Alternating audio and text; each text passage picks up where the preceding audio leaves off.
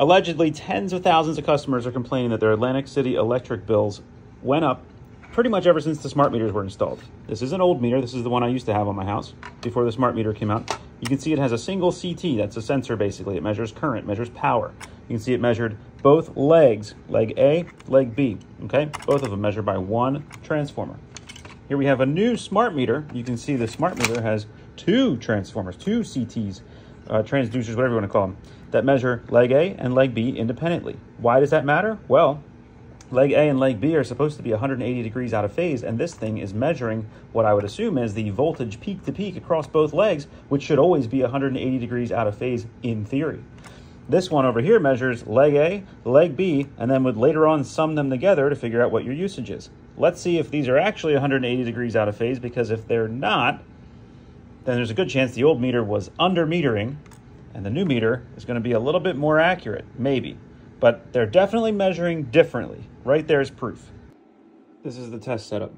I use these CTs here. This is the CT I actually took out of the electric meter. The only problem is you can't clamp it on a wire easily. I could use that to prove it out, but they basically had the same properties. You see I had the one from the meter here and my own here. Okay, CT.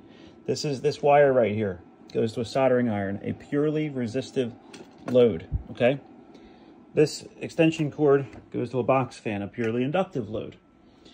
Okay, I have the box fan wired to this CT right here, which is hooked to input 2 on the oscilloscope. I have the soldering iron, the purely resistive load, wired to input 1 on the oscilloscope. I'm going to turn on the soldering iron, and I'm going to go ahead, and you'll see we have a funny looking wave at first, but it smooths out. I'm going to put the box fan, turn that on. I already auto scaled it, but I'll auto scale it again. Okay, take a look. You can see that this phase has it's down here. This is a straight line, and there's a shift. So we have on a purely resistive load, this is measuring current. CTs measure current and convert it to a voltage, which is measurable using the oscilloscope. So we are seeing a current phase shift, and this is all on one leg, doesn't even have to be on different legs. This is just a phase shift on a 20-foot piece of extension cord or 10-foot piece of extension cord between these two devices. And you're seeing what, if you were to measure from peak to peak, now I have these reversed to give you what looks like two legs, but the same thing would happen on opposite legs. So you see if you measured peak to peak, you're no longer peak to peak. You're off by, I don't know what that is, 5, 7 degrees. So with a single CT measuring both of these, which is what they were doing in the old meter, you'd be undercharging by 10 or 15%. Now, I'm not qualified to be making any determination here. This is just my experiment in my lab. I also hooked it up to my breaker box in my house. I got a very similar result.